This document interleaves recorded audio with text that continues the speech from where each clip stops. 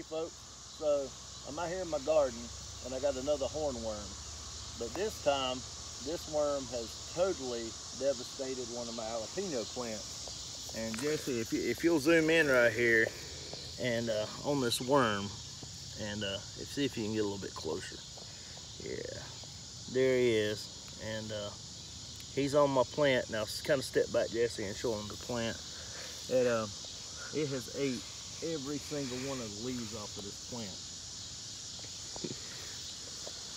So that's what I was saying in the other video when I showed the hornworm, how it will eat every single leaf off your plant. So we got to get rid of them things. I don't think I'm gonna have much of a choice but to put 7 dust on them. I've tried neem oil, I've tried everything else, and if anybody watching this video has got any other suggestions, just please let me know. It's just starting to get annoying as crap. But I'm battling these things this year. The rain, the humidity, the heat, everything's working against me, and the insects are just going wide open. But we're gonna take this hornworm off real quick of this, and we'll take and we're gonna pull it off.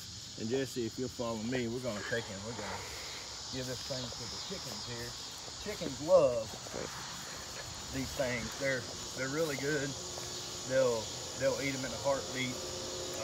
I heard that they were actually paying $3 for like a little handful of these worms right here to feed some kind of lizard or something. But I thought that was crazy, but we got them for free here in North Carolina. My chickens, they're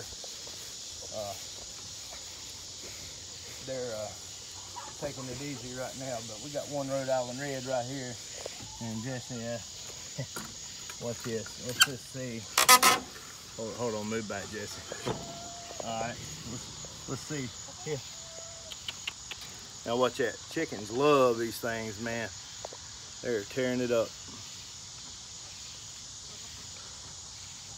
All right, so we fed him to the chickens, and I'm sorry that the light's sucking right now because it's about dark, but I did want to share this with you.